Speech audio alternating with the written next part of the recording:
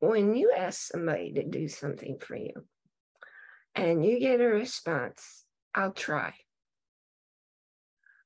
Go and ask another person, because try is it's being recognized as an honorable way of saying I can't.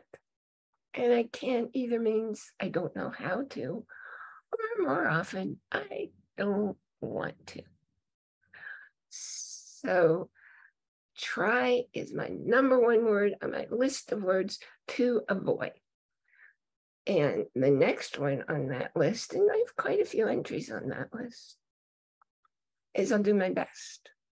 Well, that's another one I'm going to avoid, because the best isn't the same thing as saying I'll get it done. Because either you're going to get it done or you're not going to get it done. And to say you did your best, that's another excuse word. Now, here's another thing to consider. Are you somebody, when you need to know how to do something, to learn about something, you're making a choice? Maybe, where do I want to live? Do I want to move to another city, to another state? Do I want to change my job? Anything in your world where you're making a choice, how do you go about creating that final decision?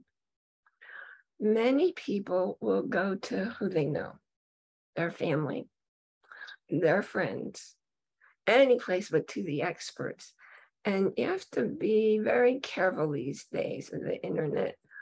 There are hundreds, thousands, probably millions of people telling you they're experts, but they're not. An expert is somebody who does, who has done, who lives in whatever it is they're teaching. I wouldn't go near anybody who isn't in reality living that life.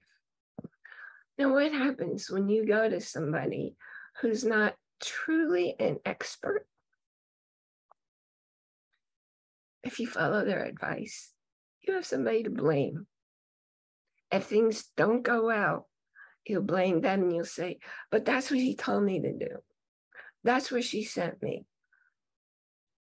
But the choice is yours.